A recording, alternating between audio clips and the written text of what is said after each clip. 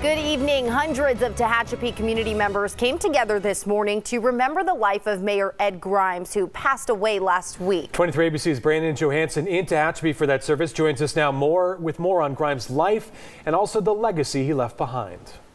Well, the turnout for the funeral of Ed Grimes literally filled an entire gym today, but those who were there tell me that that's not surprising. After all, he was the voice of the Warriors and Mr. Mayor to so many. But above all else, Ed Grimes was Mr. Tehachapi. I'm going to probably do the hardest thing I've ever had to do in my entire life. Michael Grimes searched for the right words on Tuesday morning.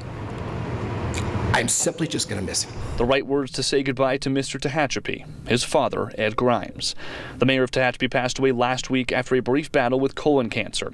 Today, the community filled the Tehachapi High School gym to remember Grimes, fitting for the man known as the voice of the Warriors for his work with the football team.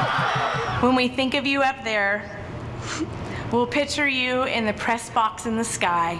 Grimes served as mayor during 3 separate terms.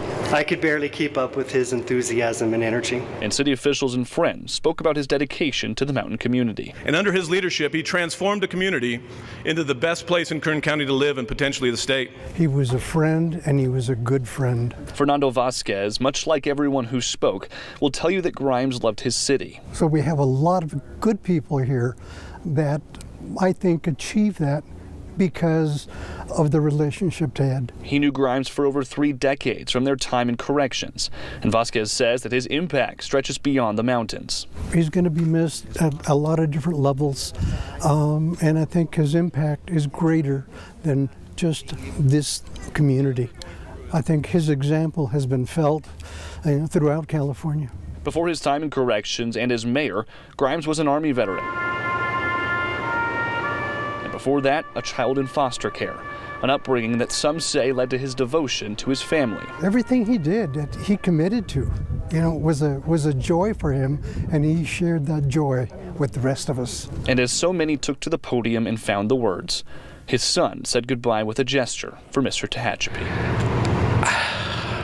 I love and miss my dad.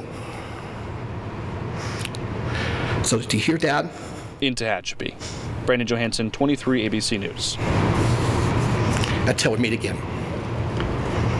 Thank you very much.